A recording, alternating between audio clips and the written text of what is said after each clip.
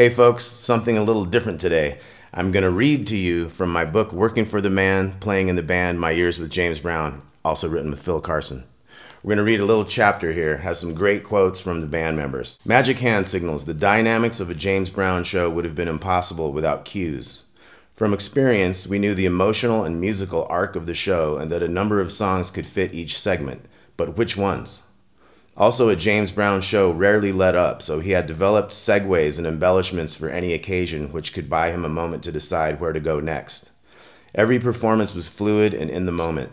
He could create a medley of his songs on the spot in real time and call the arrangement on the fly because he had trained the band to watch him so closely. He could go into any song at any time or segue from one song to another after just one verse. He felt he had to keep the show moving at maximum excitement, and should a lull in energy seem imminent, he could punch up the show with the wave of his hand. His presentation aimed to hold the audience's complete attention, whether that meant breaking out a dance step, bringing on the dancers, pointing someone in for a solo, or turning to the bittersweet for a song. He used everybody on stage and every one of their talents to keep the show moving. Yet James Brown could also use a soulful ballad to touch the audience's deeper emotions and use that connection to keep them utterly engaged. The simplicity of a ballad captivated the listener, and he knew how to exploit that moment by releasing all the energy he'd built up with his high-energy funk. Ballads had emotional peaks too, like in Please, Please, Please, when he and Danny Ray would do the cape routine. It's all about the show. We even had Wimbush, the magician, at one point. We'd break into Grover Washington's Mr. Magic, and Wimbush would take the stage with a couple of tricks. I kid you not. For cues to work, of course, we had to see them and understand them. That meant everyone on stage focused on him at all times. I'd have to keep track of what the drummer and bass player were doing with one eye and keep the other trained on Mr. Brown. That could be nerve-wracking. Here's a quote from Robert Mousey Thompson, fantastic drummer of James Brown. The whole key to James Brown was watching him, because a lot of times he didn't know where he wanted to go. But when he went there, he knew you were with him. He'd be like, my man, you've got his back. He wanted his whole band like that. If you took your eyes off him and he caught you, you were in trouble. Sometimes I think he would purposefully do things to push you off your game. We called him James Brown. Working with Wilson Pickett, I joined his band in 1983 and played off and on with him until I joined James Brown in 1993. It was soulful, and you just play with him. But Brown was a conductor, an innovator. You played for him. You had to watch him. One minute he's doing his thing, the next minute he might be doing something else. Here's a quote from Erik Hargrove, another fantastic drummer from James Brown. To play with James Brown in that band, you locked in with him. Once you started playing, sure, you were listening to the rest of the band and you were laying down what you thought should be played or what he dictated that you play. And then you waited for his approval. You were waiting for a signal that what you were playing was correct. Your focus was on him for at least the first 30 seconds. And then you could really listen to what was around you and make sure everyone was locking into you. If the music wasn't happening, was it okay to maybe shift your timing? If you did, you took a risk. He hasn't said anything yet, that the groove is wrong, that the timing is wrong, so you'd risk changing it to what you think it should be, and he might point you out and have the other drummer play. He'd make changes like that minute to minute. If he didn't hear what he wanted to hear, maybe you weren't playing what he wanted, maybe it wasn't coming through the monitors right, maybe he wanted the sound to come from his other ear because one drum set was on his left, the other was on his right. I was always on his right. A number of factors played into why he might switch us. He'd do that with the guitar players too. He'd tell one to lay out. Same thing with the bass players. Trying to guess the reasons could be very frustrating. So in certain gigs where he was really tense, you just played until you saw that he was comfortable with what you were playing, and then you could really listen to what was happening on stage. Other gigs where he was looser about it, you could listen to whichever bass player was playing or whichever guitar rhythm was happening, and usually everyone was already locked in. But you could play off of it too if he was in a playful mood. And he would like that and acknowledge that what you were doing was good.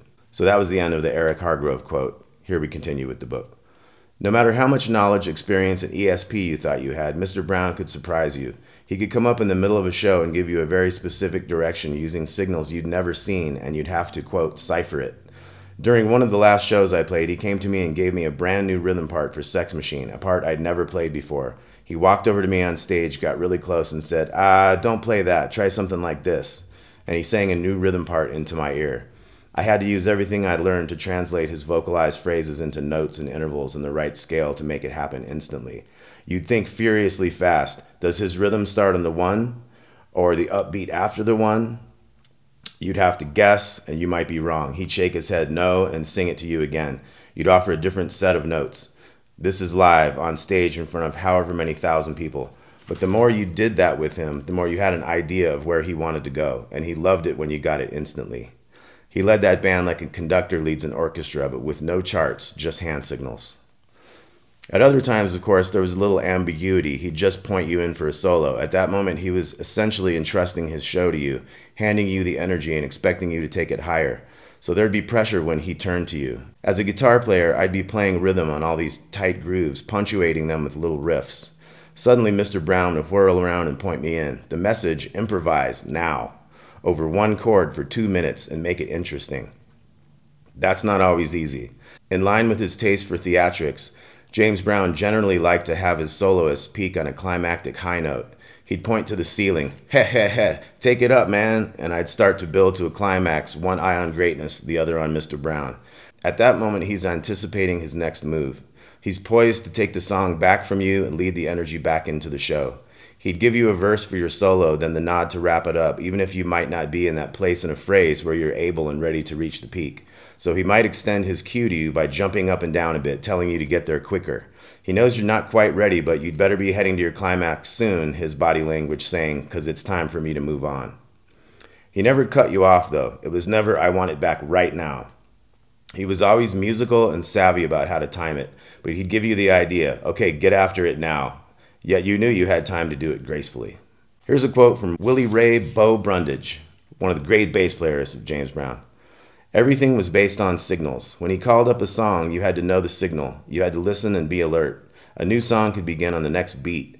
Whatever song it was, you might play on the intro, and then whoever's song it was would take it from there. Sometimes, for whatever reason, if you were out of tune, Mr. Brown would cut you off and have the other guy play your song. It all depended on what Mr. Brown was feeling. I used to get tested a lot. It's almost like football, where the quarterback throws you a pass to see if you can catch it. Now, if you catch it, he might take it right back, or he might throw it to you again. So he'd point me in and out, and Fred Thomas, the other bass player, in and out, all within the same song. You had to be watching him. He could point you in for 4 measures, cut you out, put Fred in, cut him off, and put you back in, all before the bridge. Just to check the balance of the sound, the balance of the groove. He watched all that stuff. For me, it was the ultimate training. We called it James Brown University. You had to learn the show from his point of view. It's not correct until he approves it. Here's another one from Erik Hargrove. One signal was a segue signal to move from one song to another. He would touch the top of his head. He wouldn't actually touch his head. His hand would just go up towards his face. But because he moved his arms a particular way, you knew by watching his body language that he was about to do it, or something was about to happen. Constant variables were always happening. There were times when he'd turn really quickly and give that signal, and you'd have to catch it. There were times when he was more slow and deliberate about it, and you knew it was coming, no doubt about it. You learned these signals by watching show after show. You didn't get a class on this, a brief or anything on which signal meant and what you did when you got the signal.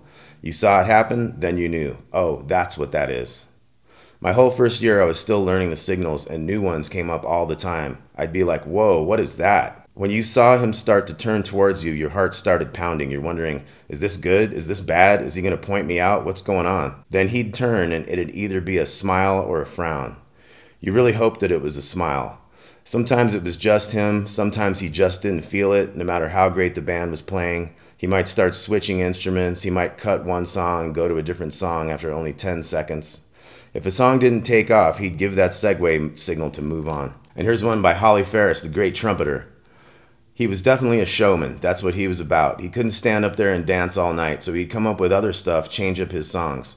We hated that because he didn't realize that people wanted to hear his songs the way he originally did them. So we'd kind of resist that, but he'd still put changes into his music, sometimes for the better, sometimes not. Most of that took place on stage. We kind of knew what he wanted, but he'd signal and we'd just follow along. You had to always pay attention because you never knew what was going to happen. He had to feel it. Sometimes he'd get flat out bored doing the same songs for 40 years. He'd get bored with it and he'd try to change it up a bit. Most of the time he was making changes to get that feeling.